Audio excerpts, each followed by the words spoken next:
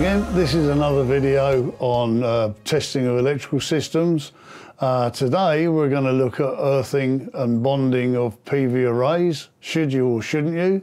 Of course, that all depends on whether the system is an exposed conductive part or an extraneous conductive part, or whether it's not a conductive part at all. There is a test we can do to find out. It's important we do the test because obviously sometimes if the system is in contact with something that's metal, we should then be bonding it back to the rest of the electrical system. If it's not in contact, then it just becomes a metal part. You could argue that the PV panels could produce a potential, but what we need to remember is PV panels are generally class 2 equipment. You wouldn't earth class 2 equipment and you wouldn't bond class 2 equipment. So we can forget about that. So the important thing is that we connect a lead to the rails on the array, and we also need to remember that we've got to do it several times because there's sets of rails. So one panel would have 2 rails on it. We need to move on to the next set of rails. So we might need to do the test several times.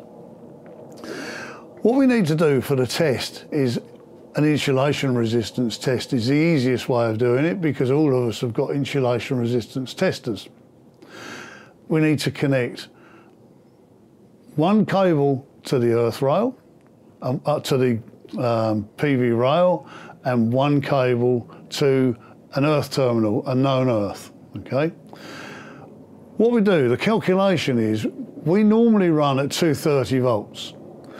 We try and prevent any kind of currents in the house rising above 10 milliamps, okay? So if we use Ohm's law, 230 divided by 10 milliamps gives us 23,000 ohms.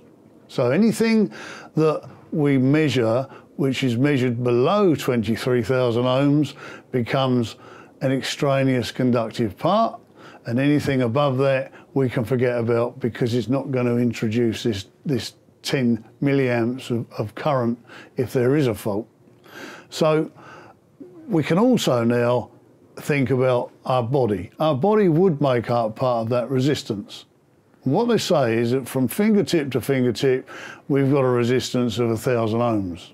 So from our 23,000 ohms, we can now take 1,000 away. So we've now looking for a measurement of 22,000 ohms between the rails and a known earth. Anything less, it needs bonding. Anything above, we can just forget about it.